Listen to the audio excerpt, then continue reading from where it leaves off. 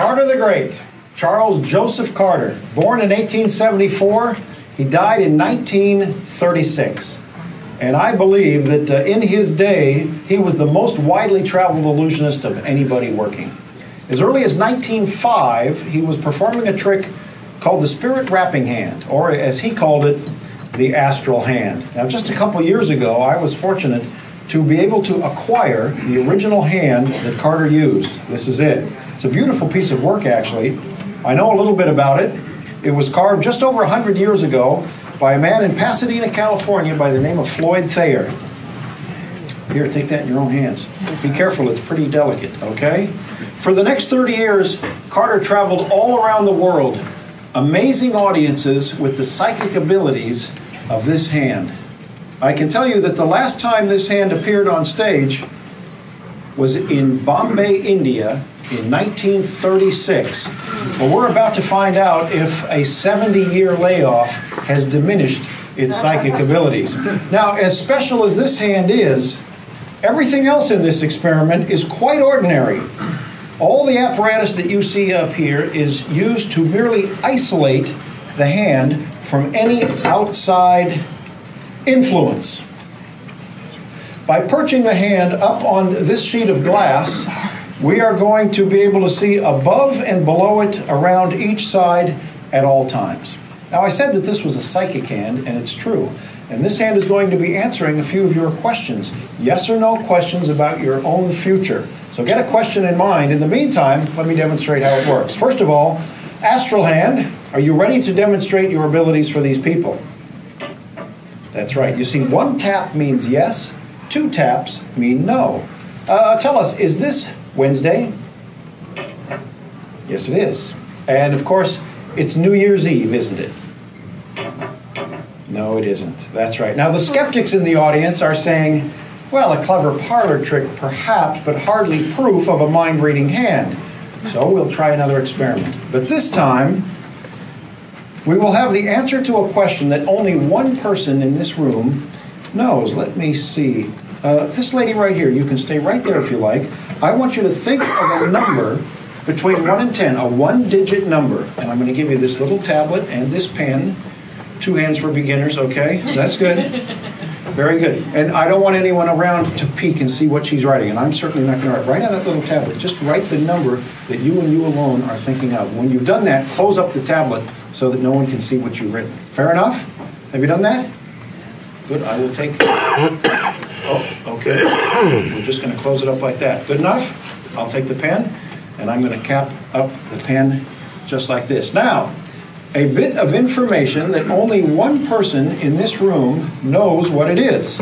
And I think that's interesting. Now, this demonstration is going to be performed under scientific conditions. Laboratory conditions. And what I mean by that is, this time, the hand is going to be trapped underneath a glass dome. That way, it will be completely sealed off from any outside influence. Fair enough? Astral hand, if you can hear me underneath that dome, I want you to tap out the number that the lady is thinking of. 1, 2, 3, 4, 5.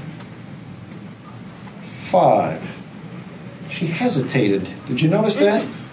She tapped twice and hesitated, and then tapped 3 more times. I'm not sure what that means. What was the number you wrote down?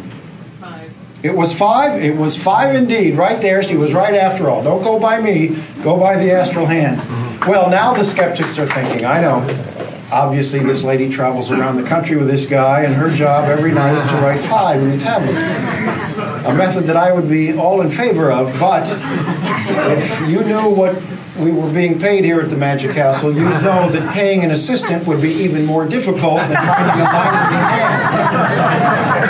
So we will attempt one other experiment, and this time it will be answer a series of questions that nobody knows the answer to. Could you help me out? Good.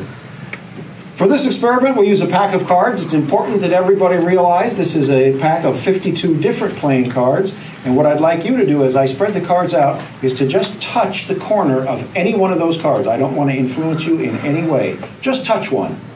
Oh, okay, right here. Now here's where it gets a little different. You're not going to look at that card. Nobody's going to look at that card. I want you to pull that card out of the deck without looking, put it into a convenient pocket, okay? Now this is interesting. Now there's a little question at hand here, and nobody here knows what the answer to those questions are, right? Astral hand. Is the card in this gentleman's pocket a black card? Yes, it is. All right, that means it was a club or a spade.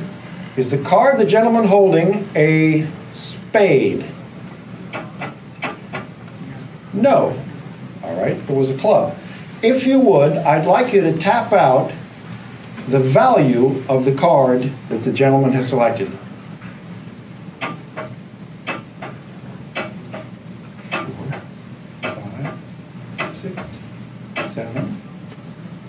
7 taps. So am I to believe that the card you've decided on is the 7 of clubs? Yes. For the first time, sir, would you remove the card from your pocket? Let's see how well she did tonight, huh? What have you got there? Ladies and gentlemen, the 7.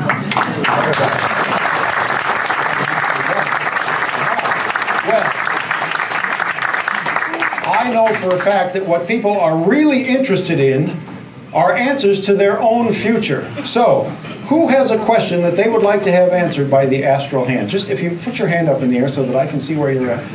Is that a hand right over there? Yes. Should I marry this guy or not? Don't ask me. Ask the astral hand. The question has been posed. Wait a minute. I'd like to see which guy. This guy? Well, I can answer that question. No. We'll get the opinion of an expert. Astral hand, she would like to know if she should marry this guy. Yes! I hope you have many happy years together. It's official. All right? Is there another question? Somebody over on this side. Quickly, a question about your own future.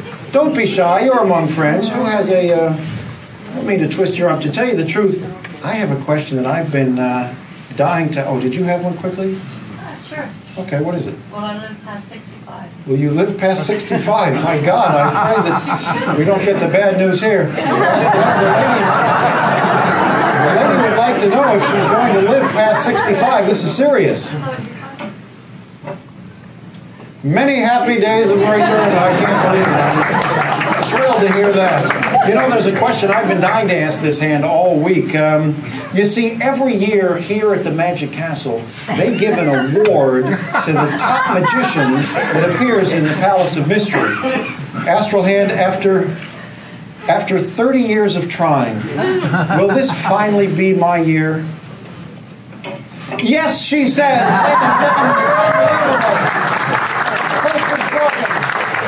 Thank God. It's good news for everybody involved.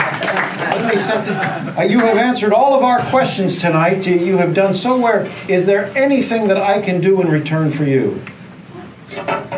Of course, it's customary to tip the mind-reading hand right there. Ladies and gentlemen, it's Carter the Great's Astral Hand.